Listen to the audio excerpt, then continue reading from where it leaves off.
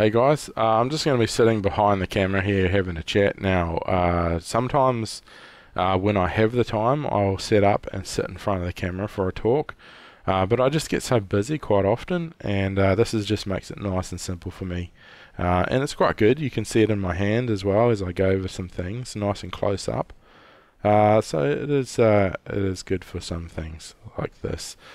For more of the expensive models, if I do have the time, like the Lumens SR32 I reviewed, I definitely have to get in front of the camera for that. It just makes it so much better to look at, to see somebody talking rather than just staring at their hands. It get a bit boring sometimes. This is an awesome flashlight in my opinion, the SC33. Great, I love it. I love the design, the build quality is pretty good. You got a clip, not the best retention on here, but at least you got a clip. It's okay. I haven't found really any negatives about it. You've got this rear switch here, rear electronic switch, which is very good. Nice feel to it. So you got USB Type-C charging here. I was a little bit concerned about this flap being on the rear where you're holding it for the switch. Sure, your finger sort of brushes over it. And it can sort of lift up this little nub there, but it doesn't actually lift and open up the cover. So I haven't found that to actually be a problem. Not really nice grip on this. The knurling on here is very good. There's no sharp edges on this, which is usually what I expect on other Sofirn lights, is that the edges haven't been sort of rounded off properly. It is a little bit on the head here, on the fin. There's little grooves here, but nothing like some of their other models. It's actually really nice.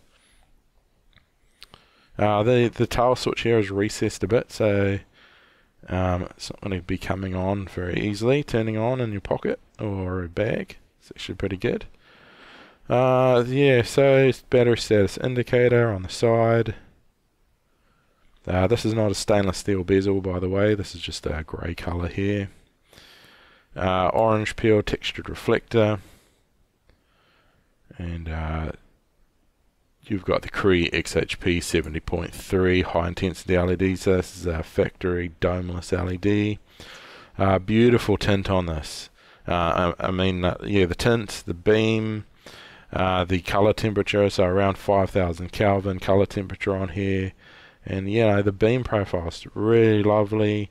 There's no sort of artifacts there. It does sort of reflect off this bezel a bit, like it shows it up. It's not like a perfectly round beam, but it hasn't been an issue for me at all. It's fine, no problem. So the two issues on this light, and is it doesn't really take away anything from using the light.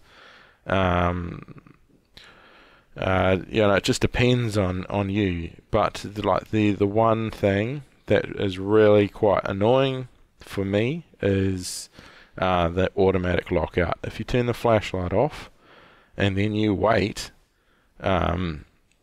for a minute, it will lock itself, and that's quite good in some situations. When you put it down for a while or you throw it into a bag, it's going to lock itself, which can be quite good. But there's no way to start on moonlight and increase in brightness. As soon as you unlock it, it's going to turn on to its last used mode. And if that's high, that's not always what you want it to do. And you can't double click from off to get to turbo either if it's on lockout. So you can't get into strobe, you can't get into turbo. If you want to use it tactically, you can't do that. So it's going to take away a little bit from the light for some. But I have reported that to Sofirn. Looks like they're going to at least include an option to be able to disable that. So that would be good. So in lockout you've got the hold for momentary moonlight. Release and it turns off. Double press, unlocks it. So I had it on eco there, so it turned on to eco. If you had it say on high, and you double press, it comes straight back onto high. Yeah, that's just something I really don't like. You know, just to always have it doing that, locking out, to not be able to disable it. That's what I hate. The other one is the turbo. So this is advertised at 5,200 lumens. I measured just over 4,200. So it's like they slapped on an extra 1,000 for advertising. So it is a bit disappointing that Sofirn do that, but it doesn't actually take away anything from the slide. I didn't expect that it was going to meet those, to meet that spec anyway. And I think for the size of this, it's pretty decent, you know, to hit 4,200 lumens. It's not bad at all. But the turbo is, as soon as you turn it on, it will start reducing in brightness straight away. It's not based on temperature. It just drops as soon as you turn it on. And so turn on 4,200 lumens, by 30 seconds it's like 2,300 lumens. So it's a 2,300 lumen flashlight right here by the ANSI FL1 standard. But to be honest, I would far rather manufacturers get out of this mindset of having to have the highest possible turbo lumen output. I'd far rather something like 2,300 lumens, that's what it drops down to. I'd far rather that, lasting like 10 minutes. That's what I would far rather prefer, because I love higher sustainable output rather than short turbo bursts. Out on the farm, I like something that's going to give me good lighting, good stable lighting.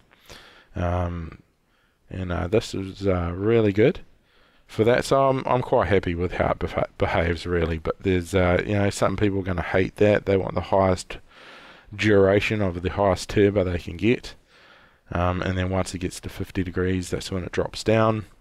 But yeah, so it sounds like I've told Sofirn, and that might be changed in a later batch, but this can hold 870 lumens, which is really good.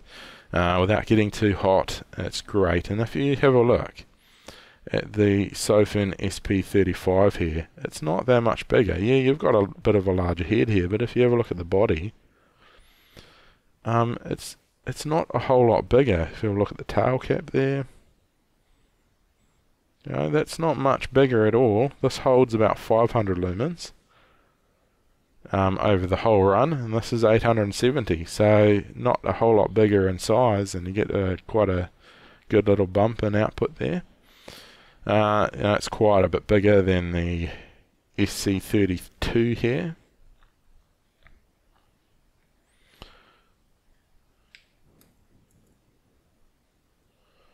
But yeah, so and then you've got the SP33S here, and this holds about 1100 lumens, but it is a bit more chunkier. I quite like the clip on here. I don't like the side switch on this. It's very mushy, heaps of play in it, bit stiff. Don't really like that at all. So I do love the electronic tail switch on here. Awesome, absolutely awesome. And I really do recommend it. Despite those two things, I just out on the farm and use. If I just ignore those graphs and just use it and just appreciate it for what it is, I don't even care. I think it's fantastic as is. Yeah, so that's my thoughts, guys. Let me know what you think, and thanks for watching.